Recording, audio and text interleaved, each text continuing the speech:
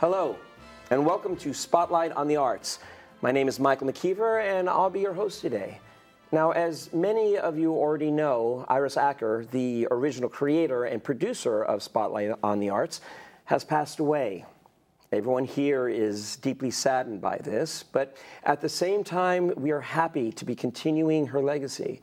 It was her wish that this show continue, and Beacon TV has gladly accepted to take it on.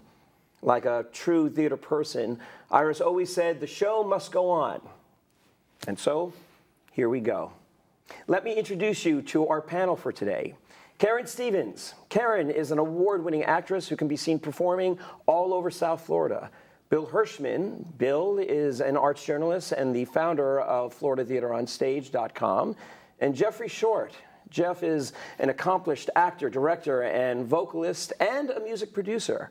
Now, before we meet our guest today, let's take a look at a short video clip.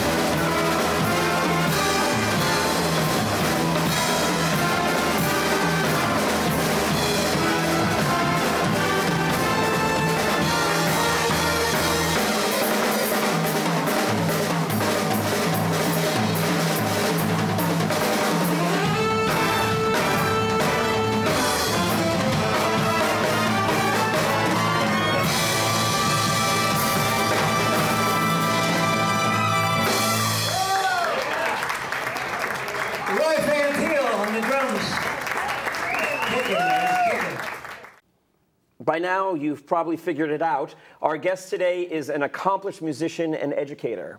He keeps the rhythm going with his phenomenal drumming. Please welcome to the show, Mr. Roy Fantel. Thank you. Hey, Roy. Thank you for being here. Thank you for having me.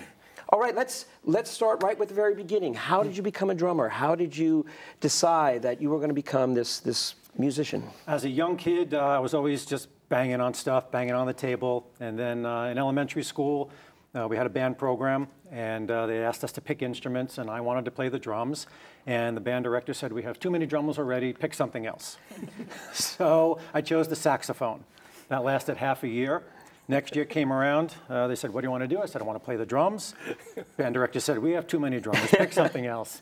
So my parents went into the school, talked to the band director, and said, look, you know, he wants to play the drums. He said, we have a lot of drummers, I can't promise he'll be in the concert. They said, we don't care, just give him the opportunity. So I played drums, and the rest is history. Wow. Yeah, took to it very naturally. So you had a natural ability. I had a natural affinity for it. Nice. Yeah, and just loved it. Nice. Did you learn to read music?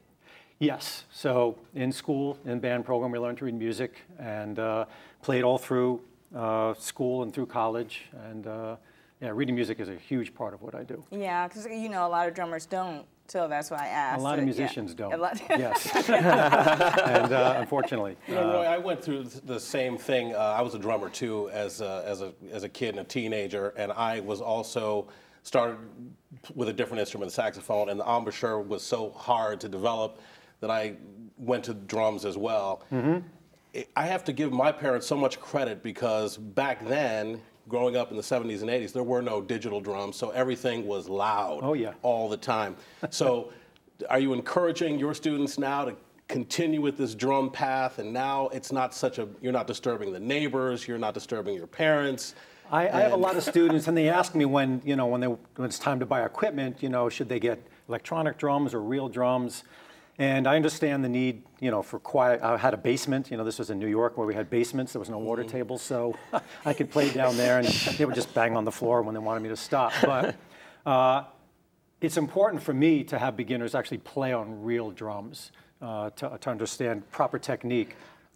For novices like me, what is the difference between a real drum and an electronic drum? How does... So it's mainly the surface, and the technology's improved, and the surfaces are getting better to play on. You know, they used to be just very, very hard plastic, the original electronic drums, and you could actually physically do damage to yourself Almost like practice pad. Yeah, surface, if you don't have the right technique. But yeah, I started on a practice pad, as most kids do, and that felt more like an acoustic drum. But now you're a percussionist in the sense that while you'll play a trap set, there are other percussion instruments that you've played. I've seen you do this. What are some of the other? What's the range of things that you perform? You know, I did study classical percussion in college, so I had to play timpani and xylophone. You know, all the mallet instruments, a lot of hand percussion and miscellaneous little woodblocks, cowbells, all that sort of stuff. Percussion ensemble in college was probably one of my greatest musical experiences because you get to play all sorts of weird percussion instruments, and also you learn how to fit into the bigger picture rhythmically, you know, how everybody fits together, and it was a great educational experience. Do you play congos?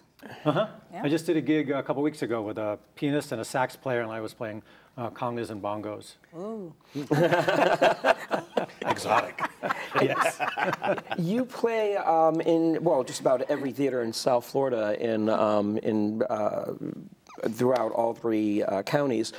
How does that work? How do you, as a percussionist, book a gig? In other words, if, say, a theater is doing a production of Hello, Dolly or Fun Home or something like that, right. How does that work? Do you audition for it? Do they call you? How does that No, work? most often the music director gets to choose the musicians that they want to work with. And so initially it was just a lot of networking and meeting different people, going to theaters. Fortunately, my wife is also a music director, so she hires me. I was going to say, let's talk about that. You are one of the power couples in South Florida theater. Your wife is the wonderfully talented music director, Carol Fantel. How did you guys meet? We actually met doing a show. Upstate New York, there was a very small equity theater up in Cohoes, and they were doing Nonsense, and Carol needed a drummer. And she called another music director in the area to see if they could recommend somebody, and my name was given to her. And so I came in, and I actually had to audition for that because she wanted to make sure I could play. I had my own drums, and I had a car. So I came in and auditioned, and we played Nonsense. She was the resident musical director. I hope the requirements for marriage were a little bit more than that. Yes, I needed a passport as well. So yeah, we started playing shows together up there for many years. How long have you guys been married now? We've been married 23 years. Wow.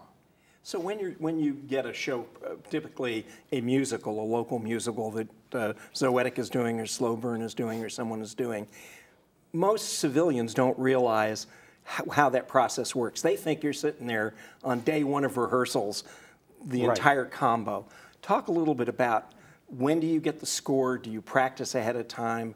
Do you have any rehearsals before sits probe? The whole 9 yards. Talk about that. So obviously the cast goes in before the musicians are called in to work through learning the music and blocking, whatever, and then the musicians are called in. I'll get the music typically 2 to 3 weeks ahead of time, and then if there are cast recordings, I'll go and listen to those and follow the music at home to get a sense of what what I should be doing. Also, a big part of it is going through the instrument list for percussionists. There's typically a lot of stuff involved, depending upon the show. So I need to go through that, see what I need, and then figure logistically how I'm going to set everything up. So I'll do that at home. I'll work through the music, play along with tracks if they're available, and work out the choreography, because there's also a lot of stick changes, mallet changes, things that have to be done behind the scenes that, again, people aren't aware of. People don't realize it, but there's, like you said, a choreography that happens for the musicians as well. Yeah. And then when do you get with actors? When do you actually So typically, get with actors? the ideal situation is we do at least one band rehearsal before we get with the cast. That isn't always the case. Sometimes we'll do it right into sits probe. And so the band is playing it for the first time with the cast. But what is this sits probe you speak of? So a sits probe is basically a sing-through of all the music with the cast and the band for the first time. So they just go through all the musical numbers and work out any issues that have to be dealt with before we actually then start rehearsal with staging and lines and all that. One of the hot topics in musical theater these days, with technology and also with budgetary constraints and space constraints of many theaters themselves, is the use of tracks. You know, as a musician and a producer myself, I'm a big believer in creating as much work for live musicians as we possibly can, and also there's no experience like it for the audience to have a live orchestra. But that's not always possible, and I know that you, Fantel Music, does some recording of tracks and producing of tracks. What are your thoughts about the use of tracks in musical theater and that trend that happens and is growing seemingly these days? Well, I mean, ideally, you know, musical theater as an art form is meant to be actors and musicians together creating something on the spot, because it's never the same twice. When you have tracks, you kind of lose that spontaneity. And also sometimes if there's an issue on stage, you can't really adjust the track to match the performer, whereas live musicians can make those adjustments as needed. So that being said, you know, there are budgetary constraints, you know, especially smaller theaters just starting out, and professional theaters that just don't have the budget to hire live musicians. Community theaters typically don't have the budgets. The large professional theaters, you know, I really wish all of them would use live music. They don't all do that, and I understand. But you know, Carol and I have created tracks for smaller theaters, for high schools that don't have a budget to hire musicians. So we'll do those types of tracks. I have the ability to record at home. I actually have a degree in computer science, so I'm very technical.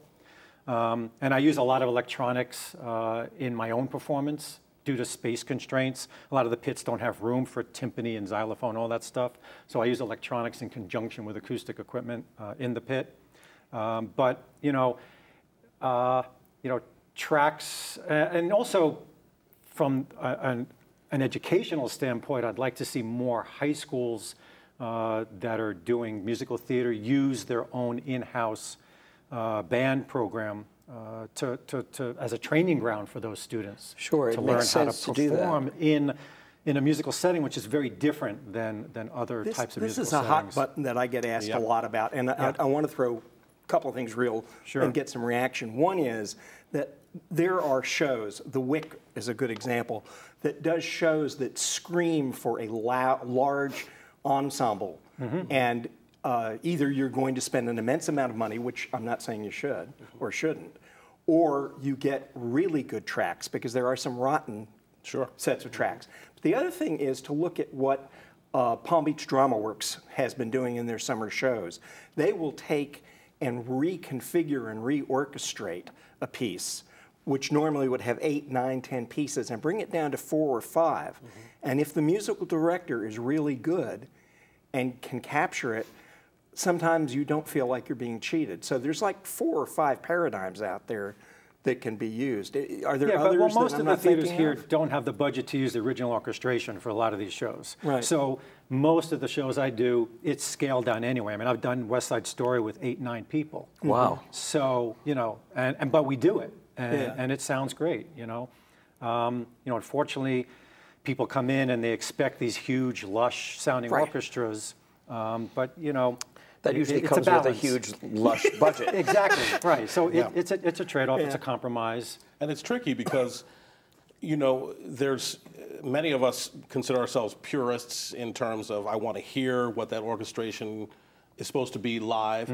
But I also think not to be the stodgy old man who doesn't, you know, is too provincial in his ways, to reconsider what pure is. And I think that's changing. I wonder if you think that's changing with technology. For instance, we know playing in a theater pit or playing a gig in a nightclub or on a different stage is a completely different animal. However, both have cutting-edge technology that allows the musicians to do certain things they wouldn't otherwise be able to do, like use click tracks and backing tracks. And so I know that you use some of those in your gigs outside of theater as well, and most bands do these days. Right. So is the idea of what a pure musical experience is changing? It's absolutely changing, especially if you look at a lot of the tours that are out there. They're putting the percussion book on synthesizer now. So they'll travel with a smaller complement. They don't need to hire as many local musicians. They're putting a lot more instrumentation on synthesizers. There's also software out there that allows a music director or a musician to add instruments that aren't being played live on a keyboard just by pushing a button. and they'll add in strings, let's say, and they just keep time by pushing a key. We did that last year at West Boca High School with Annie. We augmented some of the orchestration with just by adding in instruments, and you could choose which instruments you want to do, and that's happening a lot more frequently. Is this a matter of budget, or is it simply a matter of the technology's there now, so? Well, the technology is assisting with those that are budget challenged. Got it. You So mentioned it works both ways. that more school musicians should play for the shows there. Now, when I was in school, before I wanted to be an actor, I wanted to be a musician. So I was a violinist, and I played in the orchestra, and we played for the school shows, for the school musicals. Is that at some point that no longer happened? When the arts started to get cut, were those? Well, part of it also because of the technology, what we're talking about with tracks, because now tracks are available to them. Before, when we were in school, tracks didn't exist. Right. So you had to use live musicians, whether it was kids from the school, or you hired local professionals, like a lot of them still do. You know, the education in the music department is still there. It's just they don't seem to work together as well as they used to between the music department and the theater department to coordinate schedules so the kids are available to perform in those pits. And it's a great training ground. Got it. And I wish more schools would do it. Although We're gonna take a quick break and take a look at another video right now.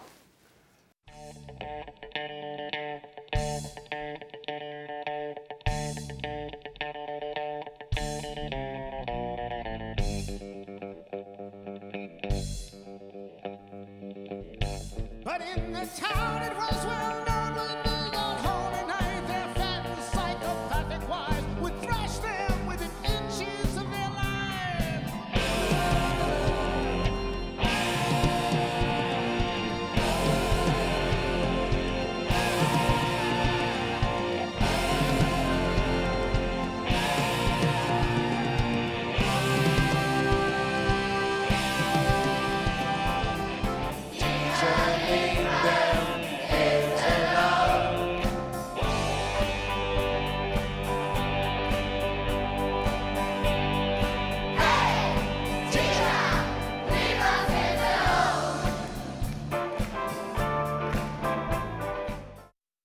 Great stuff. So cool. Okay, so my friend, explain that. Okay, I got a call a few years ago from the manager of a startup Pink Floyd tribute band, asked me if I'd be interested in joining the band.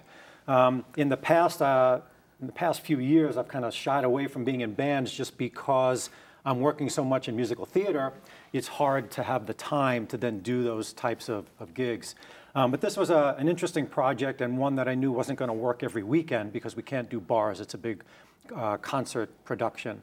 So I agreed, joined the band, and it's a group of like-minded musicians from all over South Florida, down from Miami all the way up to Port St. Lucie. And we created this Pink Floyd experience. We're trying to be as true as possible to the original Pink Floyd music. And it's a big production. We have the full laser light show, the LCD projection screen behind us showing all the video clips and stuff. And we do large concerts. We just did a very great gig at Meisner Park, had about 2,000 people. Wow, it looks amazing. How often do you do them? How many times a year would you say? We do probably 2 to 3 concerts a year at this point. Again, we need larger venues. It's not a bar band, so we need to find the right venue. Speaking of that, you know, we were talking about the differences between a theater pit and between a bar band or a cover band or even an original band. What, in your opinion, you know, you've done both, I've done both, but it's a little bit of a challenge to get guys or girls that are used to doing gigs that can pay $200-300, even $100 a night, at doing bar gigs to sit in a pit for 3 or 4 weeks or whatever the run is for maybe $50 a show or something like that. And you know once you're committed to a show, your weekends are gone for that run. What makes a musician choose one or the other? Or are they completely separate animals in terms of musicians from your experience? The bar band musician and the pit orchestra musician typically are different. I mean, there's some overlap. You typically don't find a lot of readers in the bar band, even in the wedding band circuit. I mean, you'll find some readers, but you don't find a lot of musicians who read. what I enjoy about pit work and doing musical theater is, like you say, it's 3 to 4 weeks. For me, I have a lot of equipment, and so I get to set it up once, and then show up, sit down, play my gig, leave. And I've done the weekend warrior. I've done a lot of weddings and parties, and you're constantly schlepping equipment inside and out. I joke that I just basically drag equipment around, and occasionally I get to play it. But there is a difference between that musician. Also, the steady work of doing musical theater is appealing. You know, having that 3 or 4 weeks of employment, and then maybe a week or 2 off, and then going to another show. Do you think do you think it has to do a lot with the actual music being performed? I mean, do pit musicians have a real passion for the scores they're playing, as opposed to doing, Tom Petty covers in a bar, or even for a wedding, which can be very lucrative for musicians? Right. I mean, for me, that's why the Pink Floyd band, the experience is a nice outlet for me, a departure from the musical theater. But what I love about musical theater, and I think other musicians are similar, is that you get to do a lot of different styles of music through either the course of a single show or just going from show to show. And that's the other thing about, my training. I have a versatile background, and so it enables me to play a lot of different styles of music, which is required for musical theater. Where if you're just in a bar band and you're playing Tom Petty or whatever, you're playing classic rock or covers that That was something I wanted to ask you about. I saw you a few months ago doing the Frank Sinatra catalog in My Way. I recently saw you playing good old rock and roll in Greece. Yes. And I may or may not have remembered, but I think you were in one of the Hedwig bands at one point or another? No, I did Rock of Ages. That's what it was, Rock of Ages. That's it. Yes. You do such a wide variety of styles. As a musician, is it hard to switch? Do you find that, my God, this is a whole different ballgame? Or is it really is it just music? To me, it's music. Having listened to a lot of different types of music growing up and being exposed to a lot of different types of music, but you have to put in the time, and you have to study the different styles that you're required to play, so you could try to do it as authentically as possible. So that's a big part of it. And as you were asking about preparation, a large part of that preparation is kind of understanding the genre that you're playing, for the different shows. Do you have a favorite? Do I have a favorite? I tell you, I loved Rock of Ages. I loved Motown. No, I did Memphis. I love the old R&B, Aretha Franklin stuff, old James Brown, funk, that kind of stuff. But if it's done well, I enjoy pretty much playing any kind of music.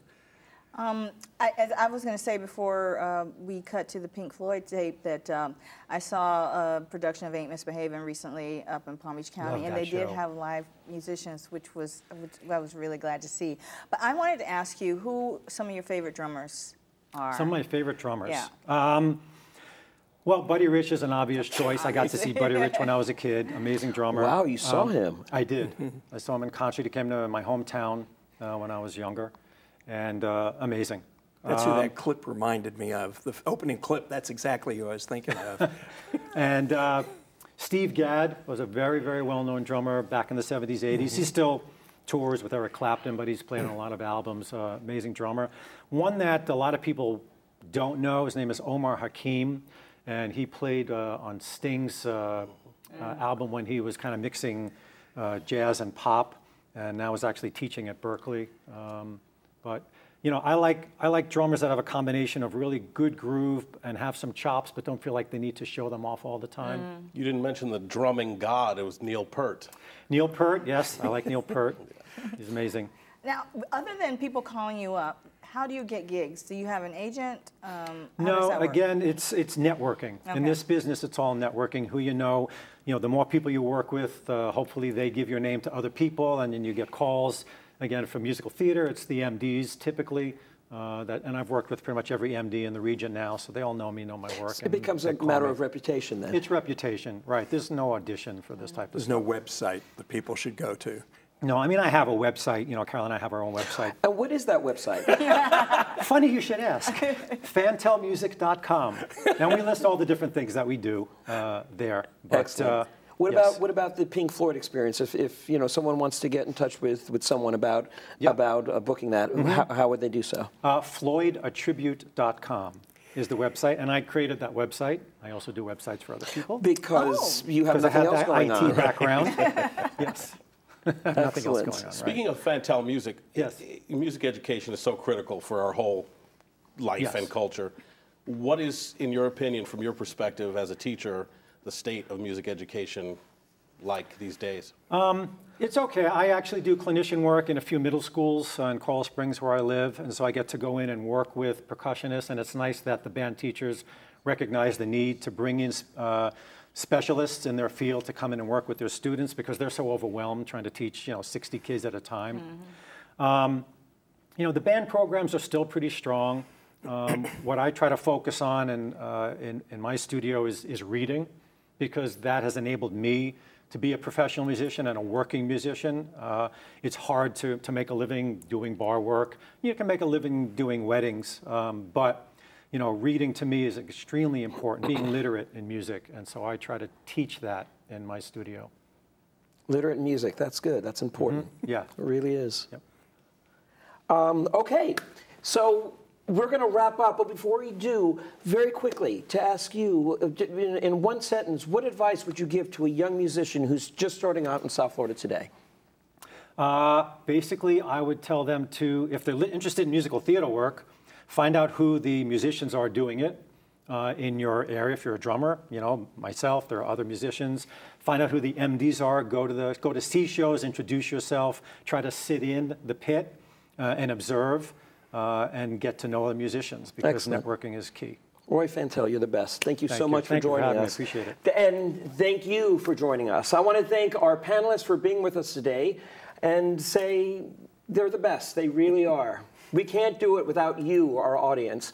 I want to thank Roy for sharing himself with us today. So thank you, my friend. Thank you. And I want to thank you all again for watching today. Spotlight on the Arts is a community program. That means we want you, the community, to get involved. You may subscribe to our email newsletter or simply drop us a line for suggestions or encouragement. We'll take either one. Our email address is spotlightonthearts@browardschools.com. And while you're at your computer, please go to southfloridaonstage.com and check out the theater reviews and arts calendar. Pick out a show, and as Iris Acker would always say, go to the theater. Thanks for joining us. We'll see you next week.